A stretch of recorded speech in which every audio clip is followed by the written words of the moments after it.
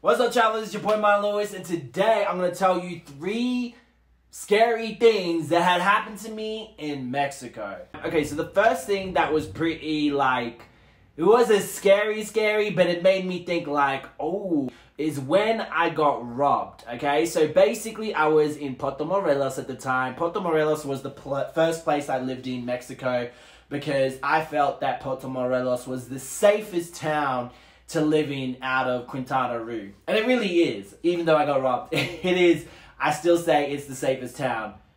If they're still not burning wood over there, and I'll get into that later. I lived in a residential area, right? And I have a habit of not really fully locking my bicycle. And I would say that partially it is my fault, but regardless, if it was locked, they were still going to steal it, because my neighbor's bicycle also got stolen, 2 of them. So this is how they did it, because all residential homes in Mexico that I know of have cameras, okay? So the one in Puerto Morelos had cameras, and it's pretty good. Like, you could tell who walks in, walks out, etc. If you want to see the footage, they're going to show you. In this instance, they didn't go through the front, which I was hoping they did, which tells me that they probably scooped out the area, or maybe someone told them that there's cameras. I don't know. Most residential homes have like a brick wall with barbed wire on the top so no one can climb over, or electric fence.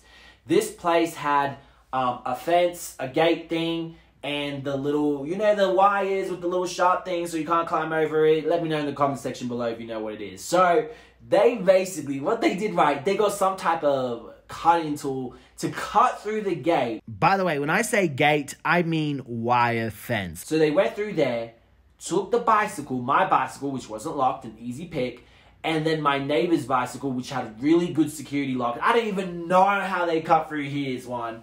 And they took his and his wife's bicycles. They got the bike. There had to be more than one person. No way one person's carrying 3 bicycles on his back. They got 3 bicycles and went through the jungle, guys. They went through the jungle with bicycles, which tells me they had to carry that ish on their damn backs.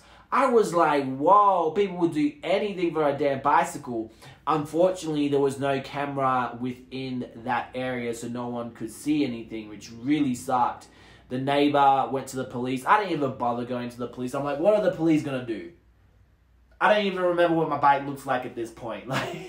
I'm like, the police are not going to do anything. I felt like with me, I was going to have a look at the shops that were selling bicycles to see if they would sell them there or repaint them, because I was like, once I find someone riding my bike, I'm gonna find out who sold them that bike and I'm gonna beat them up. Like, I was just so annoyed because it was like, man, I don't want to have to go and buy another bicycle, and because that bicycle, it took me a while to adjust to get it used to what I liked and stuff. So I was like, man, I don't want to do all that. So I was like, geez, I was just like, whatever.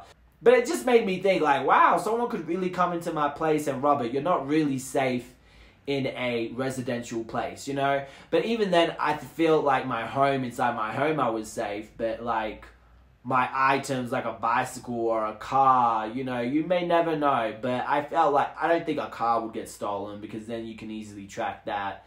You hope so. But a bicycle is an easy pick, especially if you don't have any tracking on it. So my next one I'm going to tell you guys is the time.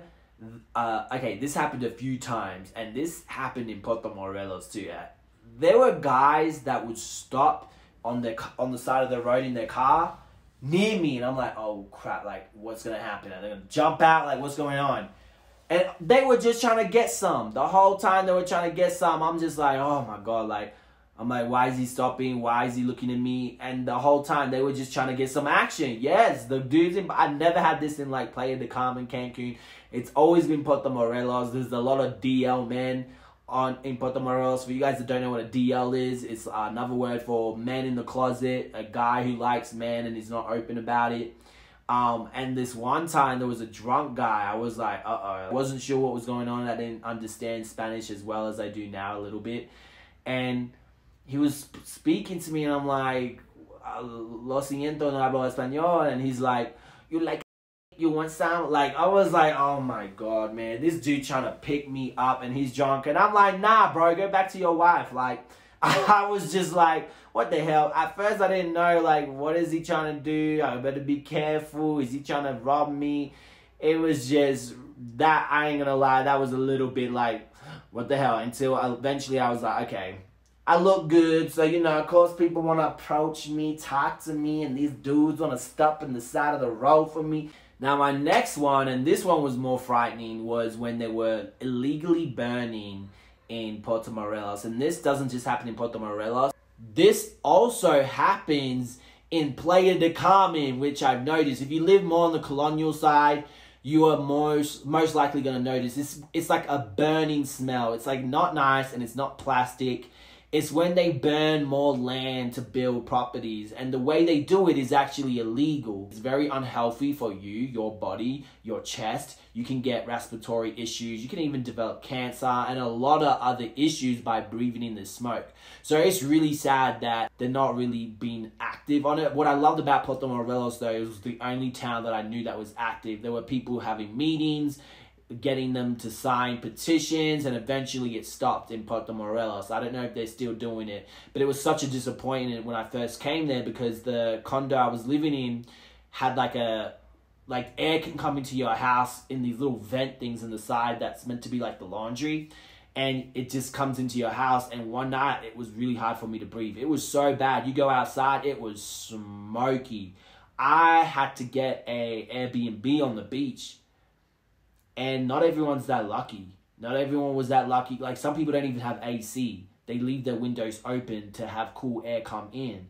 And for them to breathe that in, I felt so sad for the people in that town to have to deal with that. It was ridiculous that they have to deal with that. They shouldn't have to deal with that. And it was scary, man, because I was like, oh my God, my chest, what's going on? My chest wasn't right. And it's one of the reasons why I left Thailand, you know, because of the air quality and plus visa options.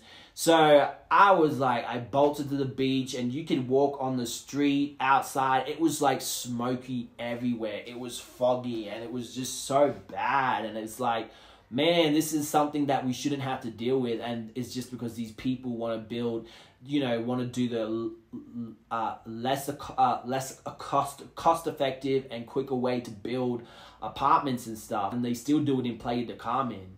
And some of the stuff in these new buildings that are built, that smell still comes in. I was in Lagarahaga. I don't know how to pronounce that city. I'll put the name here. And I was in like a new building there, right?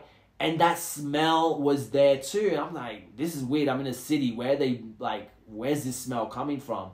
And it basically seeped into the house, even though all the windows and everything was closed. And that was like, this is not good. Like, I left that city real quick because I was not feeling well, and now I had to deal with this smoke that was coming in. It was ridiculous. But yeah, that is pretty frightening, because when you know about the consequences of breathing that in, that shit is not good sitting on my conscience going, oh damn, I just breathed all this shit in because I want to make some money and not considerate about the people that live nearby, you know? And it's really bad for the environment, bad for the animals. So hopefully they really, you know, put their foot down on that, because I feel like, I don't know, it's just really ridiculous that they still do that and get away with doing it, especially in Playa del Carmen. There was one time in Playa del Carmen, right, that it got so bad that there was smoke everywhere, and I was like, oh my God, I dealt with this in Puerto Morelos, and now it's here.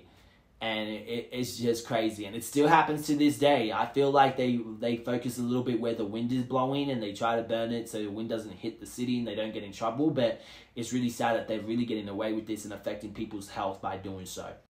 Now, the fourth thing that's really scary is that when you're getting dressed, you might have a monkey peeping at you through the windows. Oh, he's full on peeping. Anyway, guys, make sure to hit the subscribe button for notifications. Smash that like button. I will be uploading more travel videos, travel type of vlog type of videos like this. on my channel, okay? So I really want to keep in touch with you guys and share my journey with you guys and even share your journeys, you know? At the moment, I am in Ecuador and I'm looking for a new place to live. I might stay here or I might go back to Mexico. I'm still undecided, but I'm definitely going to be making videos on that. And I'll see you next Monday on another video. Peace.